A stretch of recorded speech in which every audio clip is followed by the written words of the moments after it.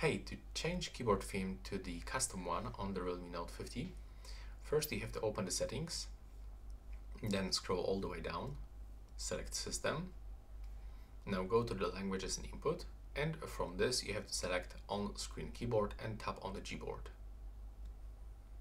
Now you will have to go into the theme and click on the plus. Next, you can find your recent photos, but you can also go for some albums. So as you can see from this, you can find the albums, the camera and the screenshots. Let's say that I want to get this picture as my keyboard theme. From this, I can also change the scale. So I would like to get this part. Then I have to click next, and from this I can set the brightness of this background picture. Click done. And now we can turn on and off the keyboard borders. So as you can see, that's how it looks. Right now, please subscribe to my channel and see you in the next one.